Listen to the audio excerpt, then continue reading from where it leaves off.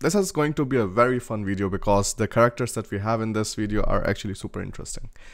I was browsing around in the morning, like every social media person does, wakes up in the morning, browses through the notifications and stuff. I was on Facebook because generally in the morning I check if there's some kind of posts I need to answer to, like, you know, for the students who are enrolled in the big academy and so on, and if there are like some other general notifications. So it showed up on my Facebook ad. So what I do is, like, of course, we are a marketing consulting company essentially. So Brandavise is the main company where we do most of our business, and that is a marketing consulting company.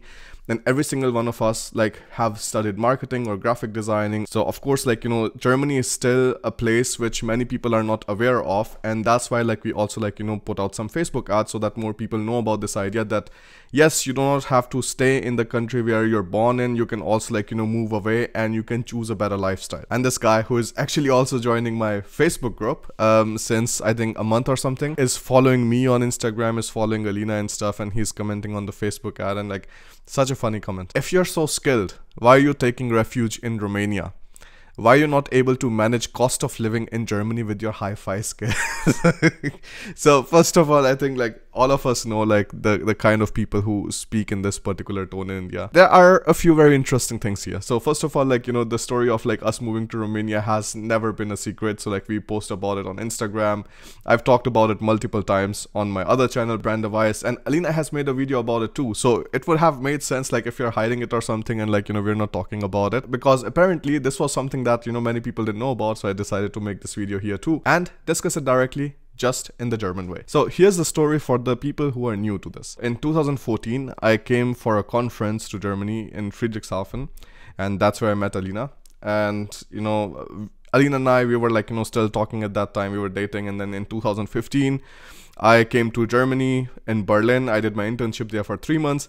Then afterwards in 2016, I moved to Germany full-time for my studies. Of course, I tried structural engineering because my background is from civil engineering. I did my bachelor's in DKRS Murtal, a lovely university. It's like almost in a village or something right next to the GT road. I did that. Then afterwards, I was like, okay, after civil engineering, the thing that makes the most sense is doing structural engineering, because again, you're paid very well there. And I was like, okay, let me try this out. I started studying. The first month was very horrible because I was in a German taught program, and I've told people over and over again that German taught programs are not easy, but they are 100% worth it. Like, I would still not choose any other program. Let's say if you're going for an English taught program, the people you are studying with are again people from India, Bangladesh, Sri Lanka, Pakistan, and so on. So you do not really get to know the German culture. You do not like have German colleagues, and if you have any, like, it's just very rare. But on the other hand, if you go for a German taught program, you learn everything the German way. And the possibility that there are going to be, let's say, other non-EU students in your program is very, very less. I remember in my program, I think it was just me, and like there was one American student, and that's it. Like, we were in the German taught program. And this is the story of the program I shifted to next, which is called Internationales Wirtschaftsingenieurwesen. This is a master's program again. It is bilingual, like, you know, in quotations, because essentially 94% of the subjects that I still wrote were in German. Only 6% of the subjects were in English. It was essentially a German taught program, and it also worked out really well because I was more interested in marketing than I was interested in civil engineering. So that's how the story started. In 2017, I started my YouTube channel. I got into more social media marketing. I was understanding how everything works. In 2018, I started Big Academy. Then 2019 was a very interesting year for us because that was when I was writing my master thesis, which was increasing sales of digital products with marketing 4.0. And exactly during that time, I was able to hire a business coach. Now, this business coach costed me around $6,000. And that was at our time, like when we were like, you know, still students. Like, Alina was working full time in the Indian consulate in Hamburg, and I was still a student. That was our quarter of the yearly like salary, and that is like, you know, before taxes get deducted. So this is crazy, but we wanted to take this leap because we wanted to change something. Every single decision that we have taken in our life is so that we can jump towards something better. In 2019, we bought a house on the island in Denmark, which is called Aero, and our house, we named it as Aero Diaries. You can learn more about it on aerodiaries.com. So like we did that, and that was like another leap for us because we were like, okay, like we have tried the city life and stuff, let's try how like it is to live on an island. So we moved there, we started our business. So we started renting out the house on Airbnb. Alina started marriage consulting, so marriage planning for people who are from 2 different countries, because just like it was super difficult for me and Alina to get married in Germany, we knew that this is a problem and like we can solve this problem for many other people. So we started doing that too. And we had some really nice clients. They are like super happy with our work, and like they also like, tell other people about it. So that is like super nice. And that was how like 2019 ended. In 2020 we did exactly that. But what happened towards the end of 2020 was the business really picked up. Now previously, like I was earning something like what a normal employee in Germany would earn. That was the story in 2019. So of course, like no complaints whatsoever. I started my business in Germany. I registered my business in Germany. I paid my taxes in Germany, right? But in 2020, when the business blasted, it turned out that we had to like pay somewhere around 116,000 euros just in taxes. So the problem with many companies in Germany, especially like which are growing up, is that if you do not have a lot of money, you cannot hire good lawyers, you cannot hire good tax consultants, and that means you're always in struggle with the public authorities in Germany. That means you have paperwork to file, and for example, when I was hiring Garima as my full-time employee, like the amount of paperwork that I had to do, like it was just crazy. So like I did not know about these things previously as a business owner, because I was just doing everything on my own till that time. So bureaucratic stuff is a lot if you are a business owner, but most of the people who come to Germany as students, they are doing employment afterwards. So like for them, they don't have to do anything. All of the paperwork and everything is taken care of by the side of the business. So what's the story here about like, not being able to manage living in Germany, or like not manage the cost of living? So it is not that we cannot manage the cost of living in Germany. The point is that the taxes that I'm paying at my income bracket is 45%. Now, what do I mean by income bracket? So let me show you 2 examples. First is the one of a person who comes to Germany for masters and is really good at their masters and earns like, decent amount. So decent amount in Germany is like around 5,000 euros a month. So if you take a look at that, this is the German government website. I will also put the link in the description so that you can check it yourself. So for 60,000 euros per year, you will be paying just around 26% in taxes. Now again, this is lesser than what you would pay in India, because in India, the highest income tax bracket is 30%. So 26%, nice. Now, if I, for example, after my civil engineering and structural engineering masters would have started a job, I would be just earning around 3,300 euros per month.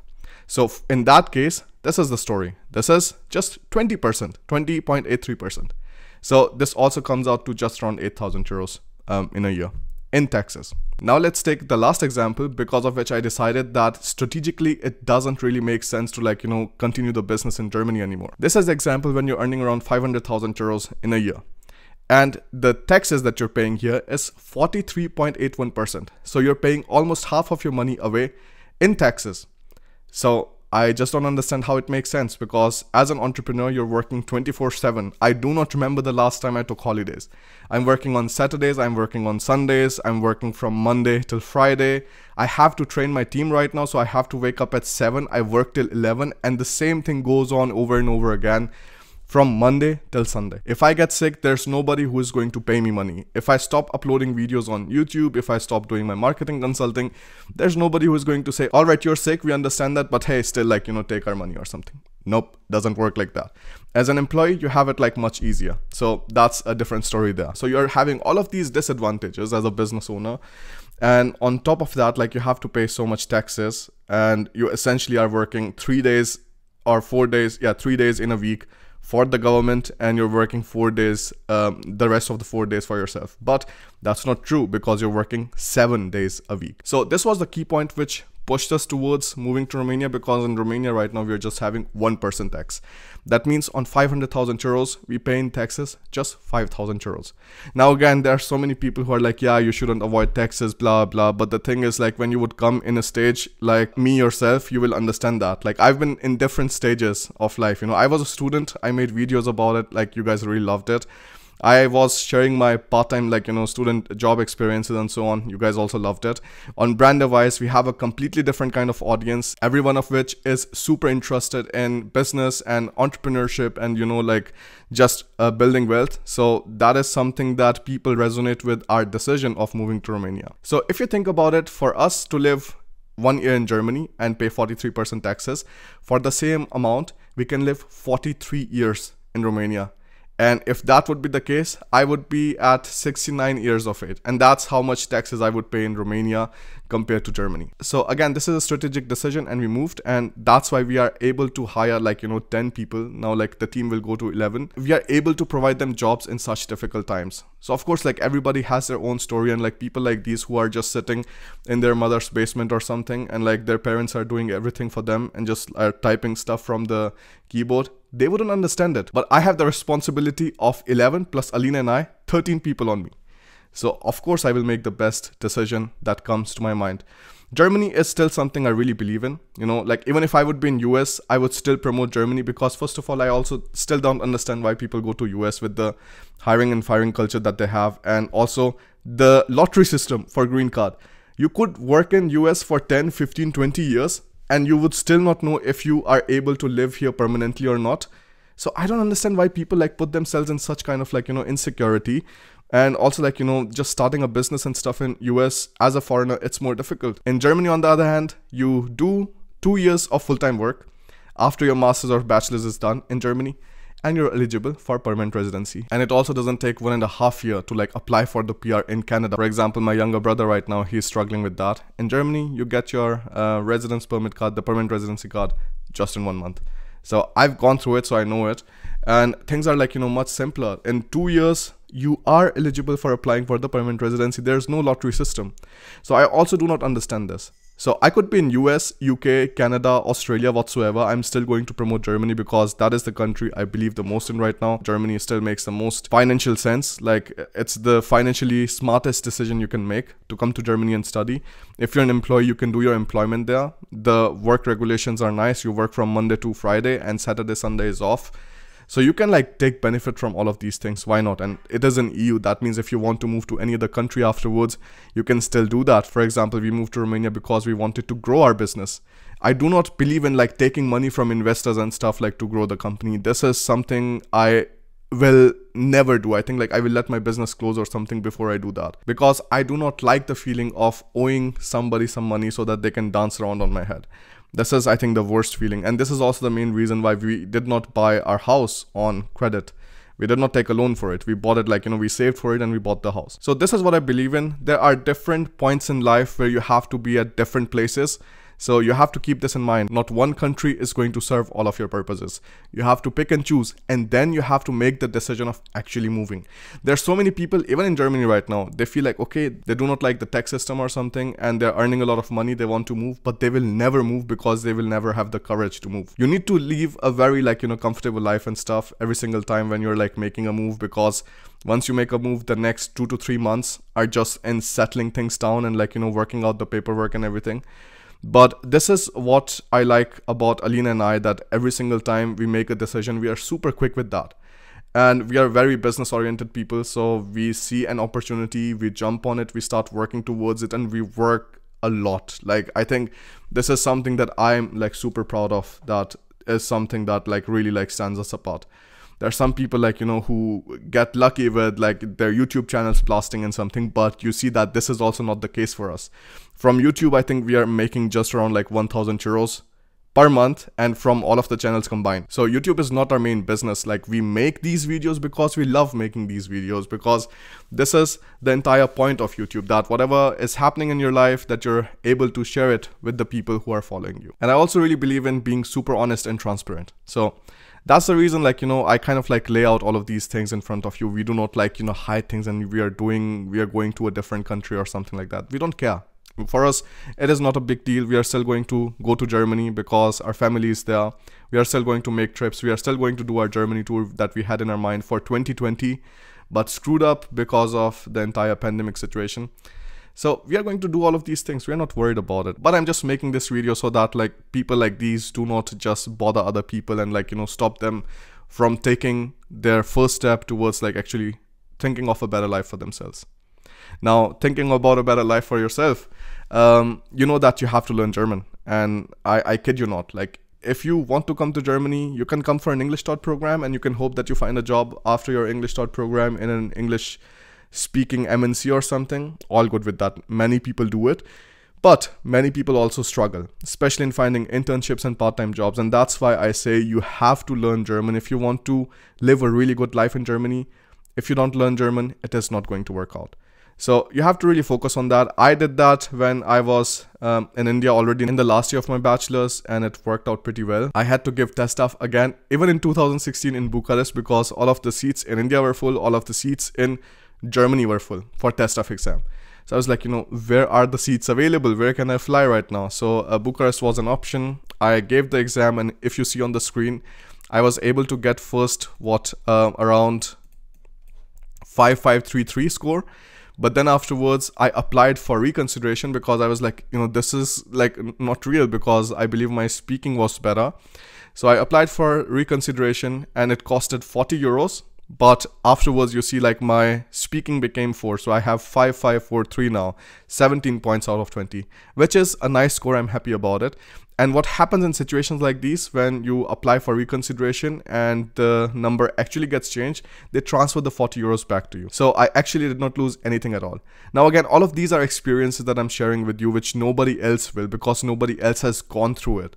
I'm trying all of these different things because at the end of the day, we are going to have a better and interesting story to share with you if we are taking so many different decisions and we are sharing with you. Now, just to build on the test stuff thing, I was like, I did my master's in German taught. I gave presentations in German.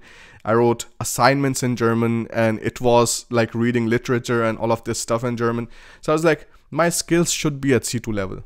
So what I did was, now, because we are no longer living on the island, I just registered for a C2 exam at the Goethe Institute again in Bucharest, just like in 2016. So for me personally, it feels like, coming back a full circle, because the things kind of started in Bucharest with me writing the test stuff exam and clearing it and getting 17 points afterwards, to now me writing the C2 exam. I hope it works out. I'm kind of really looking forward to it.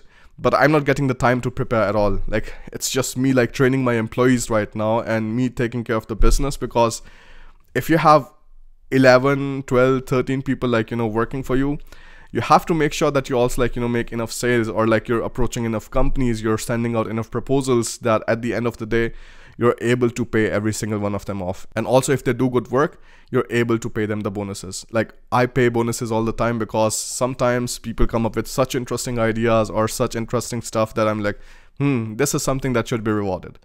So that's the thing, I have my things to take care of, and I'm taking care of them very well, and I have no regrets whatsoever there, other than maybe I can work more, but I just have 24 hours in a day. And I think you should approach these things in the same way, that see how the life is right now where you are. Does it need a moving? You have to move somewhere, or can you just improve the things where you are, by not moving or something?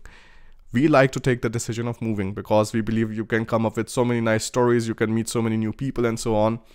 And you are having just newer experiences. And this has worked out well for us. We have been honest with you and transparent with you so far. We are planning to do that in the future too. If I fail in the C2 exam, I'm going to tell you. If I pass in the C2 exam, I'm going to tell you. So we have a lot of things planned. Stay in touch. And if you haven't yet downloaded the free PDF, Basic Admission Requirements for Studying in Germany, I will put the link for that in the description below. So thank you so much for watching. If you have any kind of questions whatsoever, let me know in the comments below, and I'll see you later. One more thing, we are always looking for interesting people who can join our team, our company, Brandwise Consulting SRL. Even if you're from literature, psychology, management, business administration, any of these backgrounds, just write to us. We are having more and more companies which are clients whose social media activities we have to audit, or we have to plan their ads out, we have to consult them on email marketing and things like that. So if you're into that, write to us. We are always looking forward to interesting people who can do something nice. Perfect. See you later. Bye.